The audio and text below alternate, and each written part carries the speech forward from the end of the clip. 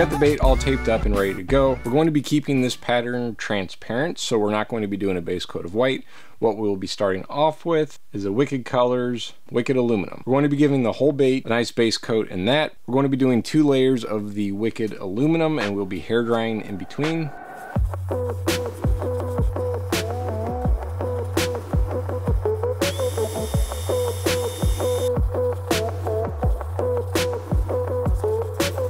Wicked Silver is on the bait. The next color we're going to be using is the Transparent Sand. We're going to be spraying that just below the silver line and all the way up to the top. Some of it's going to get on the gill plate. We're going to be doing a different color there later, so I'm not too worried about covering the gill plate, but I know some of the overspray is going to come on there. So top to just below the center line and the Transparent Sand.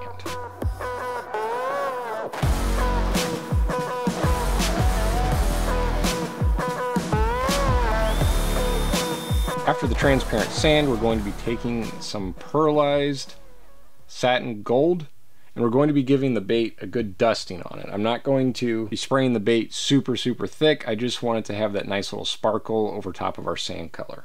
To help achieve this, I'm going to be holding the airbrush a little bit further away from the bait than I normally do, and that'll kind of help the paint to disperse and give it a nice dusting rather than painting it solid gold.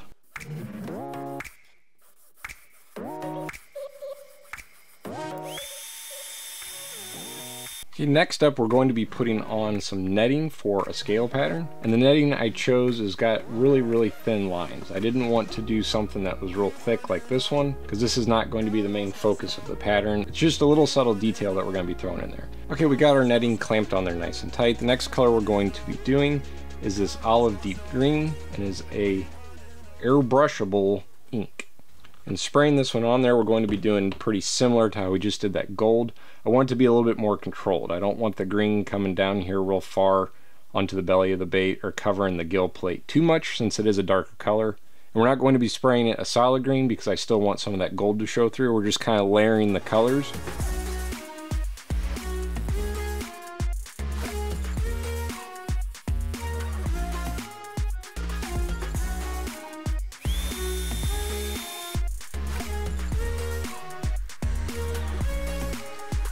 So it's real difficult to see, but there is a little bit of the scale pattern on there. When the sun or the light hits it just right, see a little bit better there.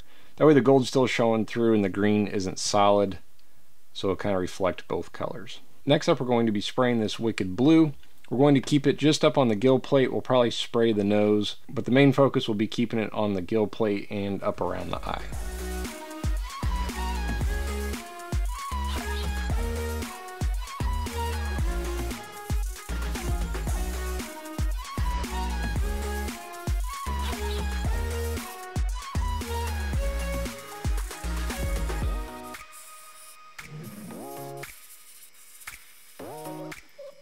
So this pattern is definitely a trust the process pattern. Our next step, we're going to be spraying some transparent black, and we're going to be using a stencil pattern, which is just some vertical stripes. If you guys don't have any stencils like that, don't worry, you can cut some on some paper. I also have the one I'm using today available on my website. What I'm going to be doing is just holding the stencil in place with my hands. And what we're going to be doing is lightly spraying the transparent black. I'm going to be hitting all these lines all the way down, and then up here I'm going to try to keep the black off of the gill plate. I don't want there to be a ton on there. There's a little bit of overspray, that's no big deal, so we're going to be doing some more black on the gill plate later.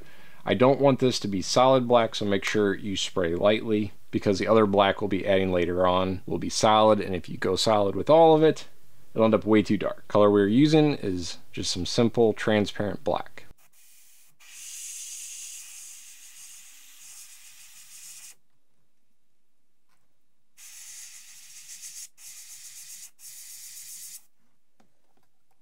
So you can see the difference on that top part. I got it a little bit darker. I think we're going to try to add part of a stripe right there. It just kind of looks a little strange to me.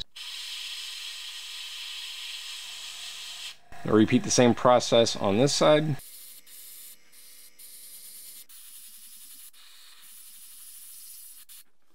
I do think this side looks a little bit better. Now I have to go darker on the back ones to get it to match. Aiming more for like the shadowed line like that is versus that, but that's okay. We can go a little bit darker. And we're going to add that extra little line up here on top. And while we have the black loaded in the airbrush, we're going to pull out another stencil, which is this bad boy. I'll have this linked in the description below. You can get one of these from Barlow's Tackle. We're going to be using just the fine detailed portion of the stencil here, and we're going to be spraying it on the gill plate right over top of that blue. I'm going to try to get a couple more down here on the bottom portion. There we go. I'm going to repeat the same step on the other side.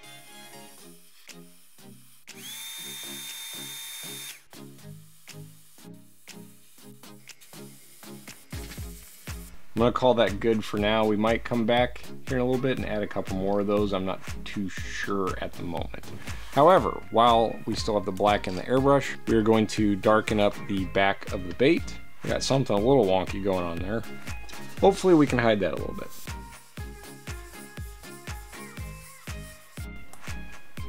And then we're going to hit the nose of the bait and kind of fade it in right to where the eye will be.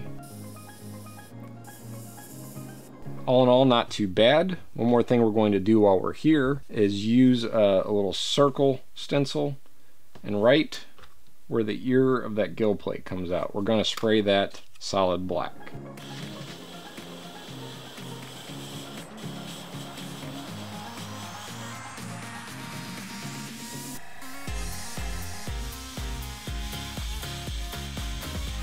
And the last thing we're going to be doing with the black is I'm going to spray the bottom of the fin right here.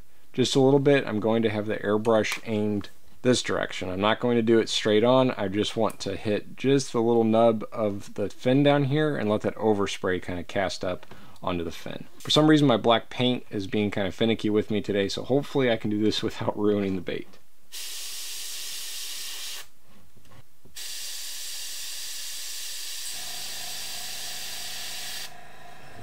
Okay, most of the final colors will be focused on the belly of the bait, and the reason I waited till the end to do that is sometimes whenever you're using these little clamps to hold the stencil on, it can scratch the belly. And so if I'm going to be spraying a color on the bottom later, I've figured out that your belly colors can help cover some of those scratches if you accidentally do that. You don't have to do all the colors I'm about to do, but to keep you guys updated on the colors I'm using, the first one is going to be a pearlized pineapple. So some pearl pineapple, and what we're going to be doing is spraying the pearl pineapple up here on the front of the belly, just past this first eyelet right in here. We're going to leave the center of the bait silver and spray a little bit more of the pearl pineapple down there. I'm also going to have it kind of fade up the side of the bait down to where that fin is.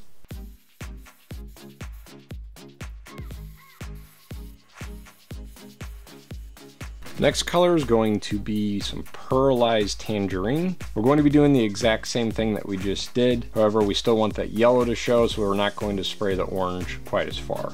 We'll probably spray it up to right in here and then let that yellow have that portion of the bait.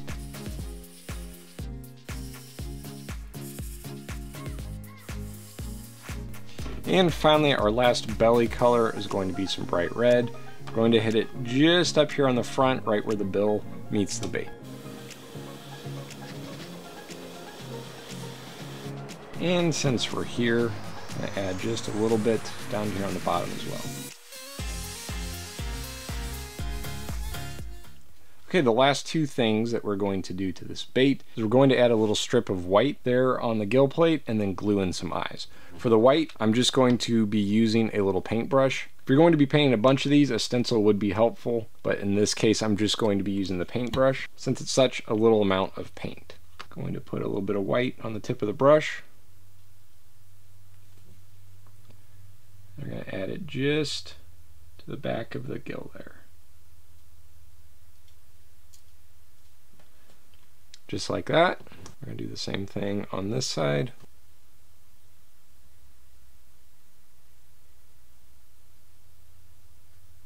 And the final step will be to glue in some eyes. And the eyes I have chosen for this one are these yellow look back ones. I'm going to add just a little dab of glue.